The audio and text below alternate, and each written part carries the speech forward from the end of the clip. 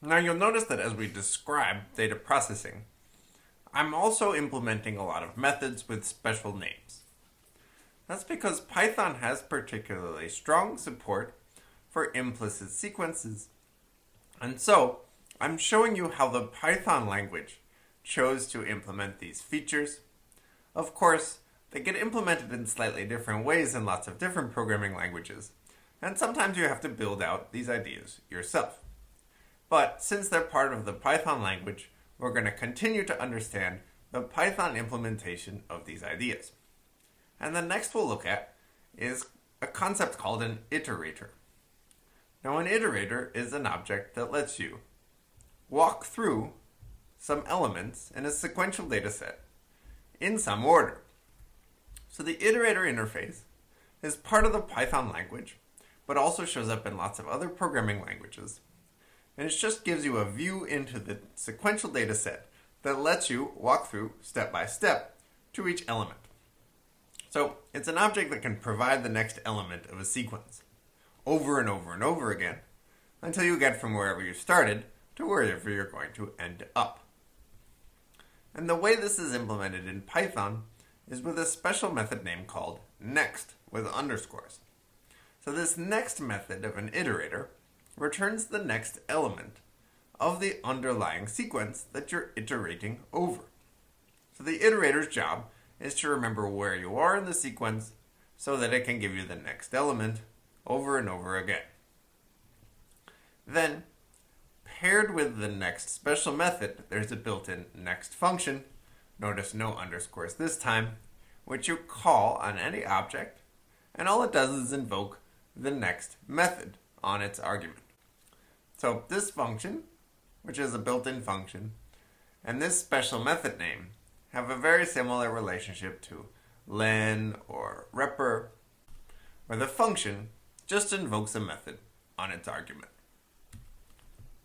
Now, part of the specification of what next does is to handle the case where there is no next element. When there's no next element, the next method of an iterator should raise a special kind of exception called stop iteration, which is a built-in exception class. So conceptually, if we have a range, and then we want an iterator over that range, that's something that's going to give us each element in turn. We can get this by calling the built-in iter function, which just invokes a special method iter on its argument. When you call iter on some sequence, or anything that's representing a sequential data set, then that's going to return an iterator object. An iterator object is something that has a next method. And the range iterator in particular remembers where you are, so what element you're going to return next. And then you can call the built-in next function, which just invokes the next method on this range iterator object, which advances the marker that remembers what's next. So it will return -2 from next, and remember that the next thing you're going to do is -1. If I call next again, I'll get -1. If I call it again, I'll get 0. If I call it again, then I'll get 1. And then, if I call it one more time, it will raise a stop iteration exception. Let's see how this works. Okay, so x is a range from -2 to 2. Let's say xi is what I get when I call iter on x. So xi is a range iterator object. Xi is something that has a next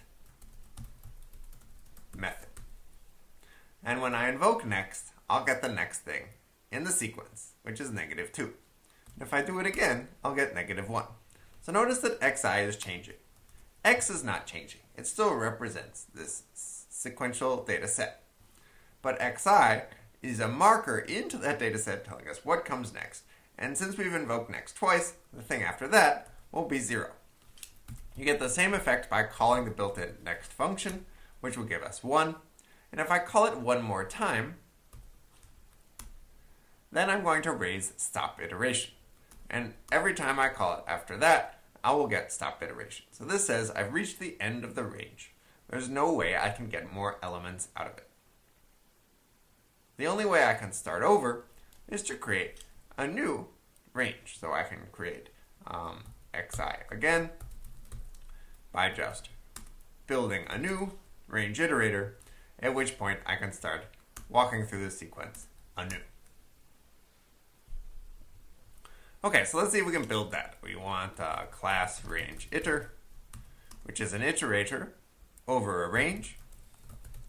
In order to create an iteration over a range, we still need a start and an end.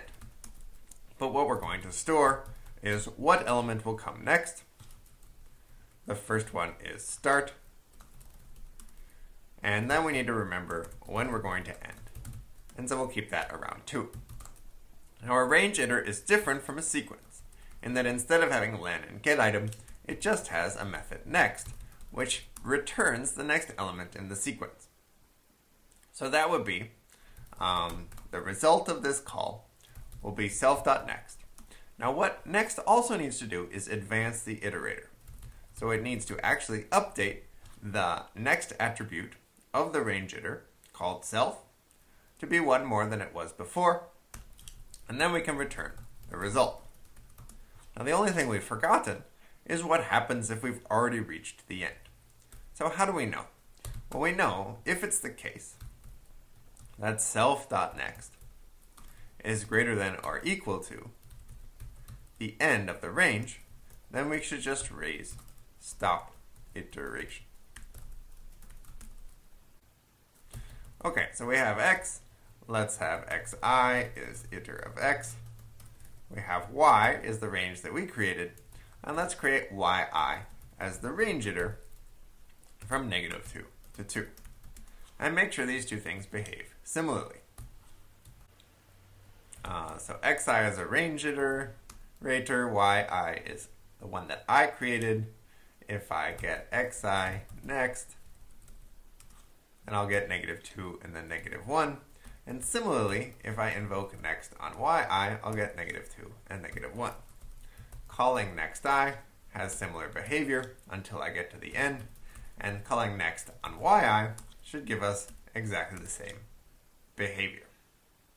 Now the stack trace is a little bit different because this is a built-in, because this one is built-in type, whereas this one is something that I created as a user, but that doesn't matter. What matters is that stop iteration is used in both cases.